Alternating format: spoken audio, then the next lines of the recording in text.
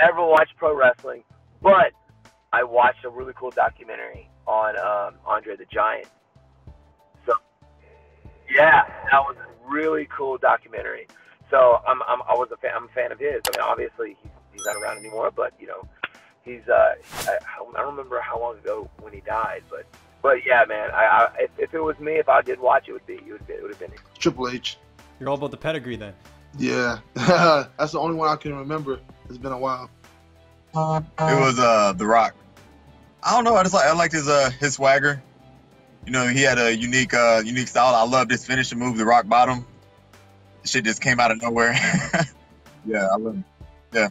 You know what? I just because I didn't really watch it as my dad did, and I would watch it with him. But The Undertaker, I thought he was just sweet. You know what I mean? People used to ask my dad when we would go as kids. I don't even guess kids, but as young adults. Well, even as kids, they would ask him. But as the older I got, when I won a couple titles, I remember being at a local bar celebrating with him. And it was just me and him having a beer. And someone asked him if he was The Undertaker. So it was awesome. So it was super funny. So yeah, and that was my dad's favorite.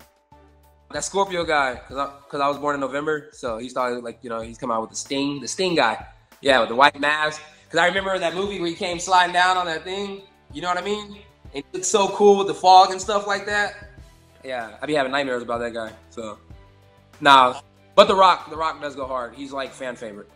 Yeah, I was actually a huge wrestling fan. And Stone Cold Steve Austin was always my favorite. And every now and then, it's hard to get into now because I don't really know a lot of the guys and I don't really know the storylines that's going on. But like right now, you got some old school wrestlers back. So I kind of flip back and forth and try to keep an eye on it.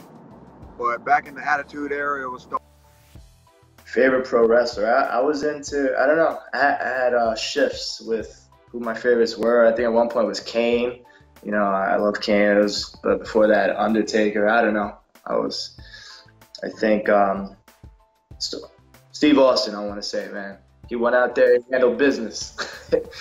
He was that dude that he was like, actually, it's funny, at the Khabib, you know, the aftermath, I was expecting Steve Austin to just come out, the Steve Austin song, with his cart, you know, hop in the cage and start stunning everybody with all the craziness and the mayhem that was going in the cage. But yeah, he was a favorite of mine, actually.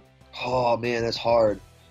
I've always been a huge Stone Cold fan, so I'm probably gonna have to say my favorite wrestler was Stone Cold Steve Austin.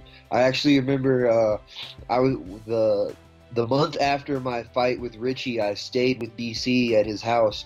And I happened to walk in on him doing the podcast with Stone Cold, and I was ecstatic for him. You know what I mean? It was crazy. With that original flow, head kicks with the pros, picks up the fights or anything in the mix. Getting closer to the heart of the flame, bringing conversations with heavy hitting names. You feel the love of the game.